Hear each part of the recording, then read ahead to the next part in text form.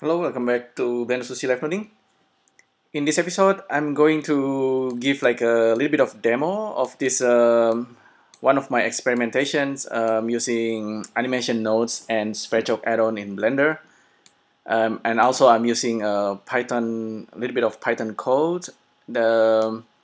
Basically the idea is to have some kind of face detections, kind of a way to for Blender to kind of detect a face from a photograph, and ideally this should also work for kind of like animated movies, like animation frames, and it should detect any face, and once it detects the face it should cover the face. That's actually the whole idea.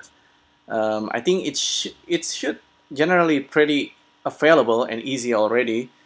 I know that the fact that you can simply use Python code um, using a module called opencv. It's a computer vision kind of module. Basically, you're telling computer to quickly analyze a photo and then find a face, a human face.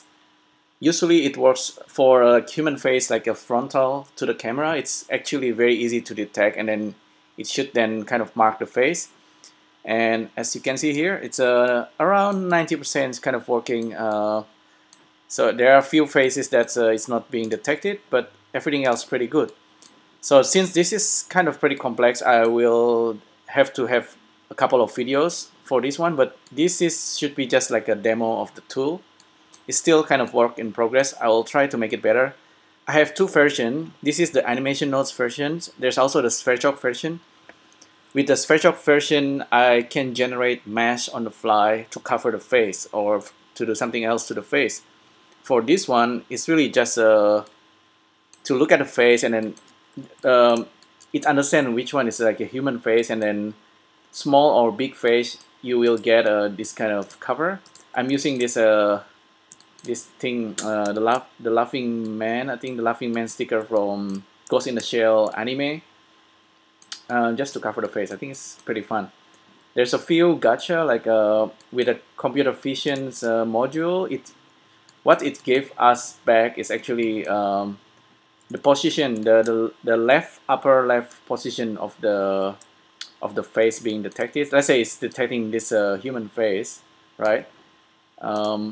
Face, and what's this program will give you is just the position, this upper left position of the face, and then it doesn't give you the center. It gives you this point position and also the size of the square. If I'm not wrong, I can actually print it out somewhere. Anyway, doesn't matter. Yeah, so what I'm using here is the opencv module. This is a Python script. It's actually pretty simple. There's some kind of algorithm it is using, but it just gives you back that point position and then etc. So no matter if I have like 100 human face, I can just use it, and it should give me back all this data of where the position of the face is. And then I'm using animation nodes simply to just instance this a laughing man sticker, and then place it where the face position is, and then that's it. It's very simple, very basic. Uh, this guy is doing the hard job, this one. And there's this offsetting. It's actually related to the frame of the image. What I'm thinking is that the image Blender is reading will have a number of some sort.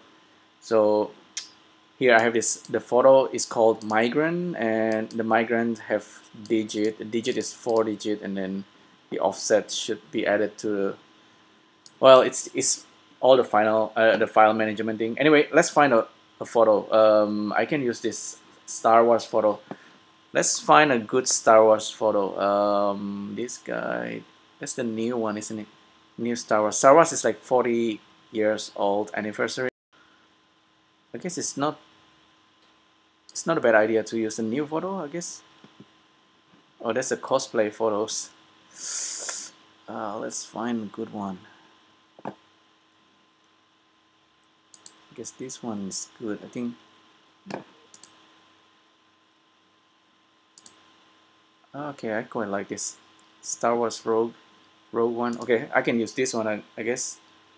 Hopefully it works. File. Oops. Save image as. This is quite a low-res image. Hopefully it works. Rogue face. I'll give it a 001. This is just for the future. If I have like sequence of image, this should work. So rogue face 001. Save in on the desktop. I'll go back to Blender. The funny thing is about this guy is that we need to look at it from the bottom.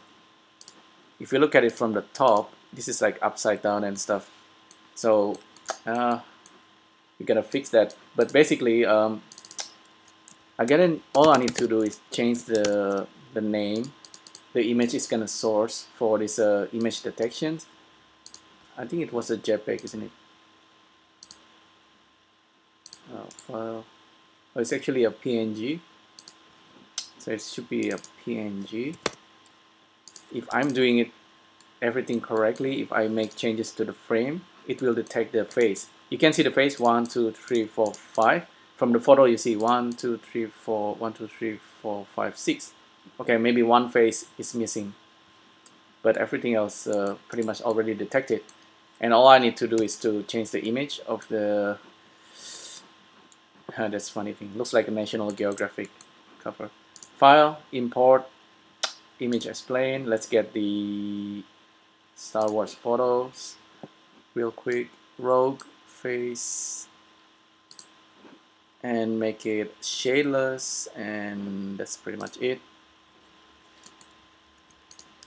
So this is gonna be the photo. I just scale it, place it in the 000. Here's the thing that I haven't worked out yet. It's the scale of the image. Sometimes I need to scale it, and then also I need to rotate it in the Y and Z axis, and then also now I need to go back to the bottom view. Scale this a little bit more. The Z axis, okay, I need to push it back a little bit. So it's displaying the whole image, and you can see Blender already detected the face. I just need to scale it to match. See, one face is failed. This one was not detected as a face, but everything else is detected, and I can just hide this using this laughing man. Okay, let's try again. One more thing, like a little bit more complex one. This one is, if this is high res, I can detect it. Oh, okay. This one is pretty cool.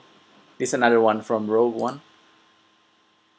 This is like the most diverse Star Wars movie, I guess. Whatever diverse mean. This is a Rogue face X. Actually, Rogue face B and 0001. JPEG. Okay, Rogue face B. I just need to rename it. Rogue face B 00 Rogue face. Did I give a capital name?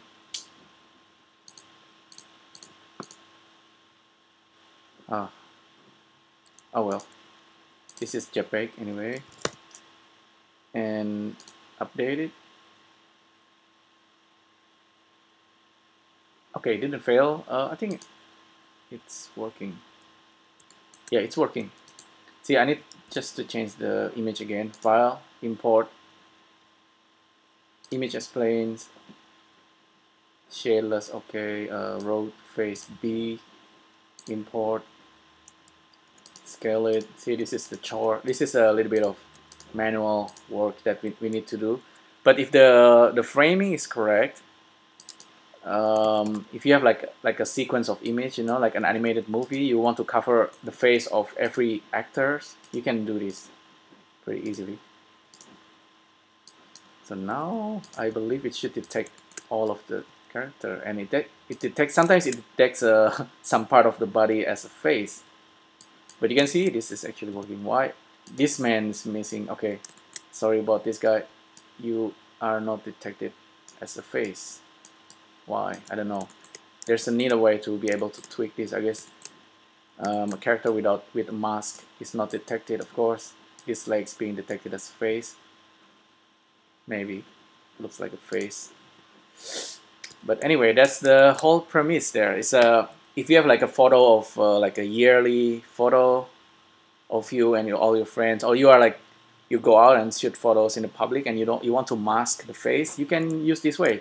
Even here I'm using this laughing man sticker, of course, but in reality you can simply blur the face automatically, for example. Yeah, I'll see, maybe in the next one I'll try with sequence of image, but it's gonna take a while. But the thing is, this script will calculate it. It's kind of a, should be kind of smart enough to look at the image and then analyze it, find a face, and then mark it.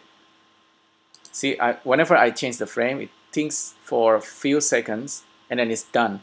So it's only take a few seconds. It should be pretty fast. So ideally, for every frames, there should be a way to bake all the data somewhere, you know, and then you have to, in the end, you just have the data. You don't need to do all the calculation again. And then you bring it to animation notes or Sverchok, read back the data of all the position of the face in the video, and then you can just do anything with it, you know, put some masking. Of course, this is not super intelligent. It detects and find the position of the face and then cover it with something that's kind of up to scale to the face. But of course, it doesn't have any information about the positioning, like where the face is looking at. It's not like 3D. It's not smart enough to tell you that, okay, this is which actor. Maybe this is Donnie and I don't know who this guy is. Anyway, it's not that smart enough. But there must be a script out there that allows you to detect a face and then tag it based on some kind of data, another data. But maybe I think we should be getting there, you know. Anyway, this is a good one. I think you can use Blender to detect a face, and then you really can do something more about it. Okay, hopefully you find this useful. Let me know what you think, and I'll see you in the next video.